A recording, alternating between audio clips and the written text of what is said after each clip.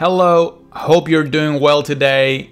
In this video, I want to show you how you can create a toggle or a switch, whatever you want to call it, from scratch. So here you can see what I have. You can click here and you will see that nice animation. The color will change and this on and off text will change. And the only thing we need for that is a little bit of JavaScript. So do not worry if you don't know or if you don't have a lot of JavaScript experience. It's going to be very simple. But most importantly, the toggle is just HTML and CSS. All right. This little cool animation and everything.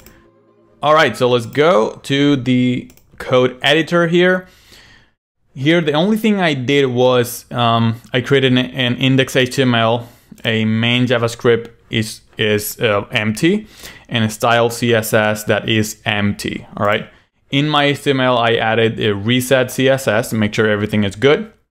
Do not worry, I will add a link so you can get all this code in the description of the video below. So go there if you want that. Let's go here and start adding a little bit of HTML. First thing, I'm gonna add my own CSS, even if I don't have something there. All right, let's add the CSS. There you go, style CSS. And then after the body, I'm gonna add my JavaScript. Let's do that too. Script, source. This one is main.js. There you go. All right, so now we have that ready. Let's add some HTML. So for the toggle, I'm gonna add a label and then everything's gonna be inside that label. And I do that because when you click a label, the actual checkbox is gonna be checked. I'm gonna show you that. So let's do label. And what we are gonna do is I'm gonna add a class.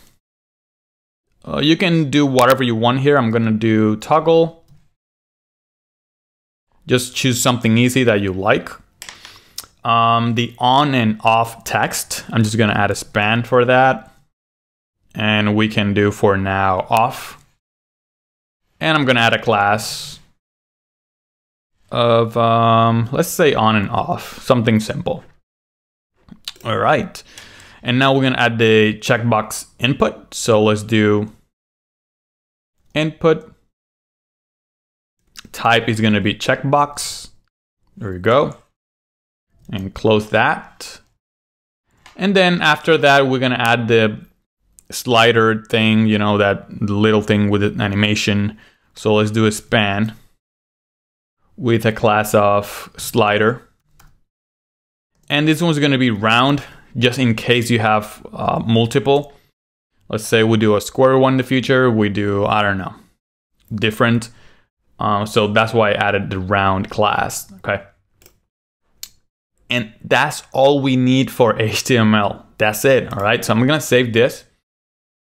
And as you can see here, I don't know, it's super small, but there's an off text and then the check box.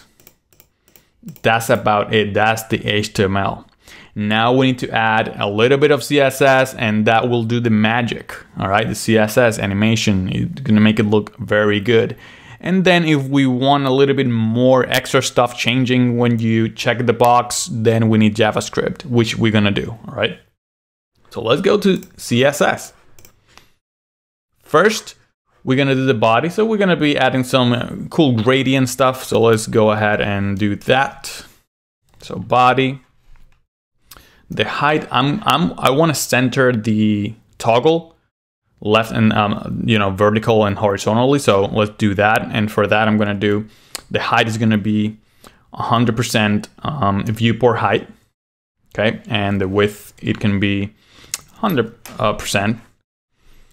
I'm gonna use display flex. That way we can easily center that using this. Justify content center. And align items center. And I don't know, some cool gradient background here that I have. So I'm just gonna copy and paste it here. There we go, save. Now we're talking. So we have this gradient here, so dark gradient, bluish. And as you can see, our toggle here is centered. We can just click. There you go. It works. Now let's keep going. Let's do our toggle. We need to add position relative because we're gonna have some position absolutes inside the toggle. So let's make sure we have that. The toggle input is the actual checkbox. Is gonna be position absolute. We need to hide it because we honestly do not want this checkbox. We just wanna make sure we can use what it comes with it. When we check this box on CSS, you're gonna see later, but we can actually say if this checkbox is checked, do this. You're gonna see it in a minute, okay? But we just need to make sure people don't see it. So the opacity 0, width, it can be 0, height, it can be 0. Let's save that. And now you can see we don't see it, but people can actually click on it. You don't see it, but it's actually clicking on and off, all right? Let's go ahead and do the toggle on and off. The on and off text. Let's change the color to white. Font size, I want it to be pretty big, so I'm gonna do 6 EM. I wanna be I'll center that text, so text align center. Display block. That way it gets the whole space of that element. Let's save it, let's see how it looks. There you go, works. And now the font family, I don't like that font family, so let's change it to like Helvetica, Arial, whatever. That's better, all right. All right, so that's done. We have the on and off style done. Let's go ahead and play with the slider. So let's do slider. Position relative, display block. Oops, sorry. Let's do the cursor is going to be pointer. That way, when we hover, we get that pointer, the little hand, you know, that helps people to understand that you can click on something. Background color, that's going to be like a dark gray. So 333, that works. Let's add a little bit of transition. That way, when you click and do the animation, we have some smooth transition, okay? The width, I'm gonna do it pretty big, that way we can see it, but it doesn't have to be this huge. Or now width 200 pixels, height 120 pixels. Let's save that. And here you go. So as you can see that when you hover, you can see the little hand. And that's good. That way, you know, we know and people know that you can actually click. All right, let's create a little white thing that moves when you click.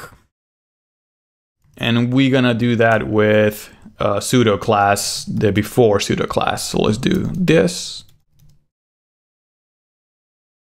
Slider before pseudo class. Content, nothing. This is gonna be position absolute. Let's do height 100 pixels. Width 100 pixels, so it's like a square. A background color, pure white. Let's add transition to this for the smooth animation. And let's save that, let's see how it looks.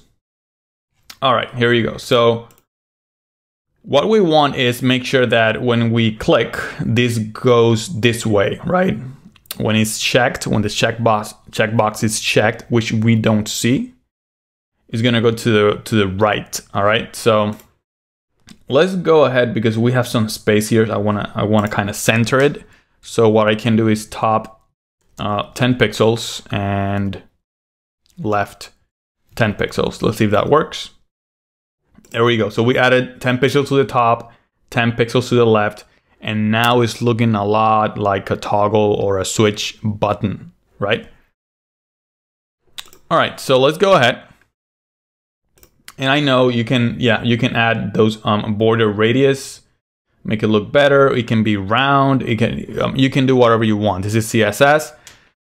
The sky is the limit. Is it? The sky is the limit, or your imagination is the limit? I think that's better.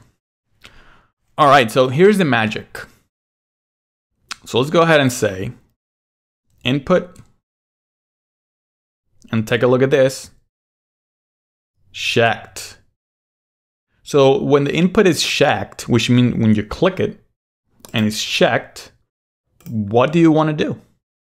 So what I want to do is change the slider. All right, so I'm going to do plus sign, which is the immediate element with this class. So I'm going to do slider before, which is the little white thing here. Transform, and we're gonna do translate X, okay? And if you do the math, if we move this 100 pixels, which is this, let's do that. Let's see what happens. Click. There you go. So it moved 100 pixels. Remember, we have 10 pixels already there. So let's go ahead and do the math, and it's supposed to be 80. That way we have 10 pixels here. And remembering that we have the 10 pixels to the left already. Okay, save that. There you go. And now look at this. We already have a working toggle. Perfect. All right, so let's go ahead and add a little bit more CSS. Let me scroll down here.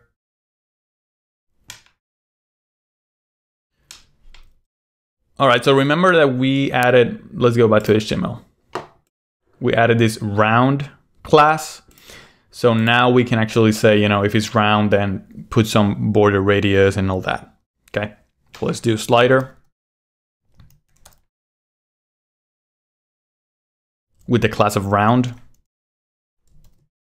we're gonna do border radius 20 pixels. Save. There you go. Now we have a little bit of border radius there. We're gonna do the same thing so I'm just gonna copy and paste it. But here I'm gonna do before pseudo class. Okay. Save. There you go. Beautiful. All right, something else I would want to do is change the color when it's on. So let's go ahead. We can go up here, somewhere here, and we can do this. Actually, up here. Input, checked. And I want to just do the slider. And we can change the background color of the slider. We can do whatever we want here with CSS. So let's just change the background color. It's like an orange that I want. So I'm just gonna, I have it here, the hex. Copy and paste. And you can see it's an orange. And a little bit of box shadow. That way it's like, it adds like, there's a little bit of, is bloom the word? Or a glow? So box shadow 0, 0, 12 pixels and the same orange here. So I'm just gonna copy and paste this. Save that. Let's click. There we go. Beautiful. So you can see a little bit of, you know, glow, and then turn it off, goes back, turn it on. Beautiful. So as you can see, that was not that hard. It's actually pretty easy with CSS. We have this checked that you can play with and change how it looks depending on if it's checked or it's not. You can do a lot. It doesn't have to be only this. You can change whatever you want in your website. You can do it like, you can do the dark mode. You can change the text, how we're gonna do right now. We're gonna change this text from on to off. So now that we're done with this, let's go to JavaScript, the part that I really like, because you can, play with the behavior of the website, do a lot of cool things. All right, first thing, let's create a variable. Let's call it toggle. Is it gonna be equal to document.querySelector right here. And we're gonna get the input. So I'm gonna do toggle input. There we go. I think that's correct. Yep. And now that we have that, we can add an event listener to, listen to the click. So let's do a toggle dot add event and listener. And what we want to do is when the user clicked, whoops, sorry, that's not what I want. Clicks, we want to run a function, okay? I'm gonna do an arrow function. You can do a regular function if you want to. And now what I wanna do is change the text, all right? On or off. So when you click, it's gonna be on. When you go back, it's gonna be off. All right, so we need to literally toggle the text. So let's create a variable for that text. Const, let's call it on off is equal to toggle dot parent node, and I'm doing the parent node. I'm gonna go back to explain because we're clicking this input. We are going up here to the parent and searching for the on and off text and changing it. Okay, that's why I'm doing the parent node. All right. Parent node and then query selector. And what are we looking? The on and off. And that's a class of that on and off element.